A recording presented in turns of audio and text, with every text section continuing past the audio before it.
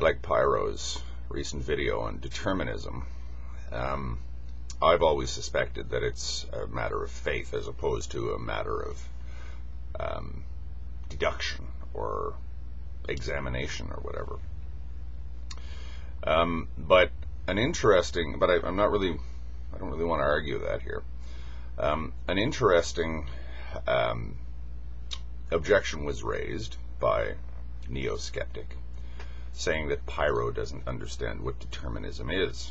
And that's an interesting objection to Pyrrho's video, or at least critique of his video. And I think that it would be interesting to raise that question. Now, one interesting way of approaching it is determinism a matter of what is happening or what does exist? Or is it a matter of what isn't happening or what doesn't exist? Because you get caught up in this dichotomy of free will versus determinism that I pretty much feel may be a false dichotomy here. Because I see evidence of determinism in reality in the film strip that Pyrrho refers to, the information stream, or the image I use is looking into the mouth of the monster with all of becoming coming out of its mouth. Same idea, I think.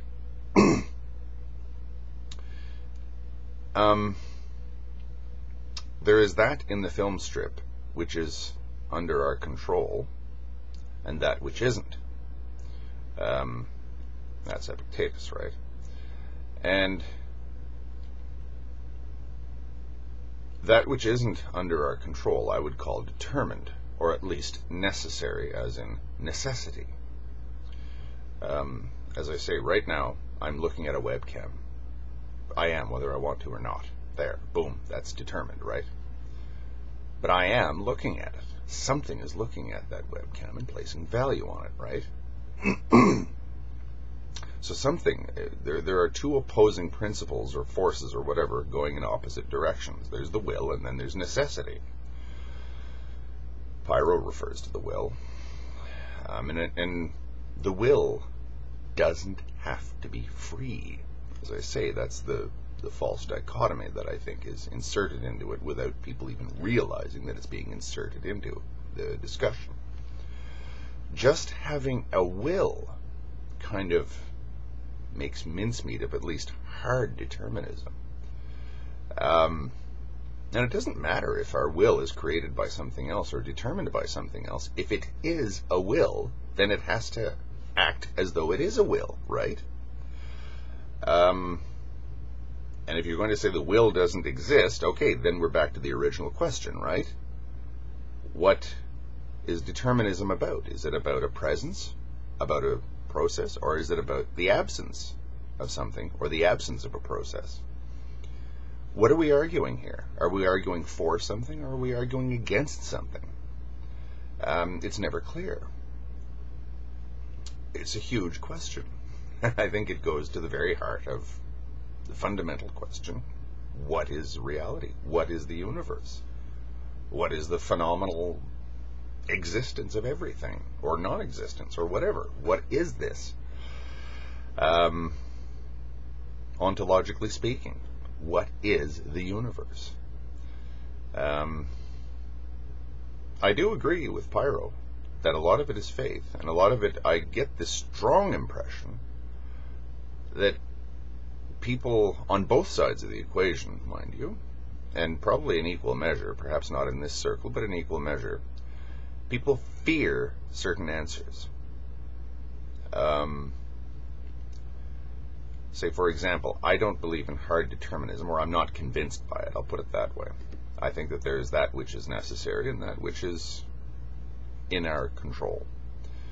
But if I lived, or if I became completely convinced that we live in a purely deterministic universe, that might have a negative effect on my sanity.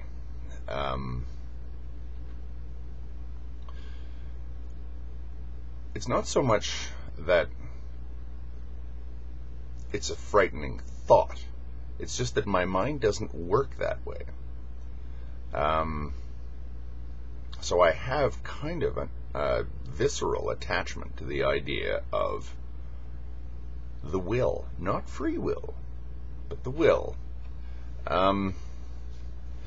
If, however, I were to sort of have my mind shattered by the sudden realization that we do live in a purely determined universe, what is it about that would shatter my mind? What's so terrifying to come to terms with that fact? Why would I really be opposed to it?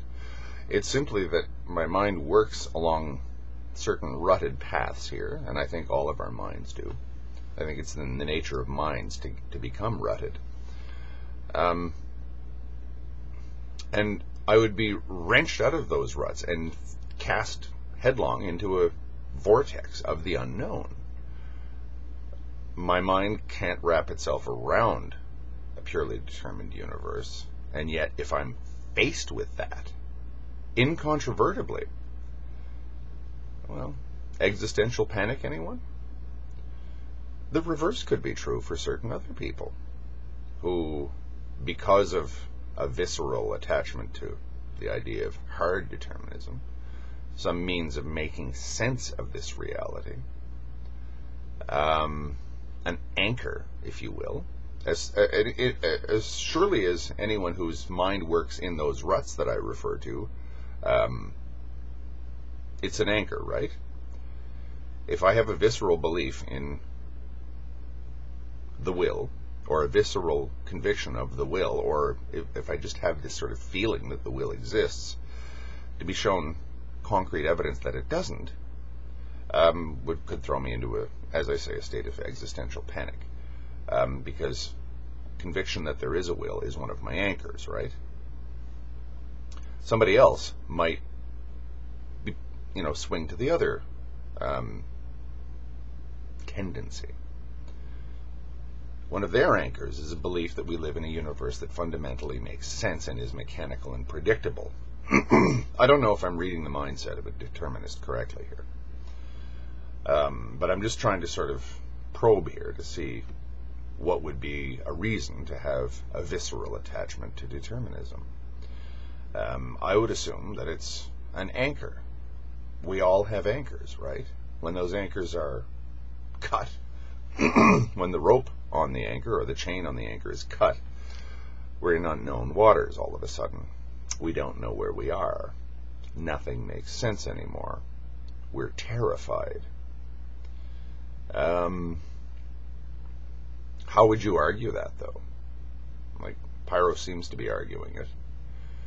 I think all we can do really ultimately is speculate, and that kind of thing tends to end up being ad hominem fallacies, I think.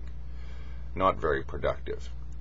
The only thing that I would caution against is the degree of, gut level feeling involved here on both sides. I admit that a determined universe simply doesn't make sense to me no matter how I try to approach it. I agree on a personal level with Pyrrho that determinism is stupid. What am I going to do if I'm shown evidence that it isn't stupid? There you go. That, I think, is why people cling to these things, or why they even cleave to them in the first place. A very, very, very interesting debate, if you ask me, and I find myself chronically incapable of taking sides here, at least in terms of hard determinism and some sort of free will. There's a lot of stuff in between there. As I say, the will simply doesn't have to be free. It can simply exist. The question that I asked Neo-Skeptic, what is determinism then? You could just as easily ask yourself, what is the will?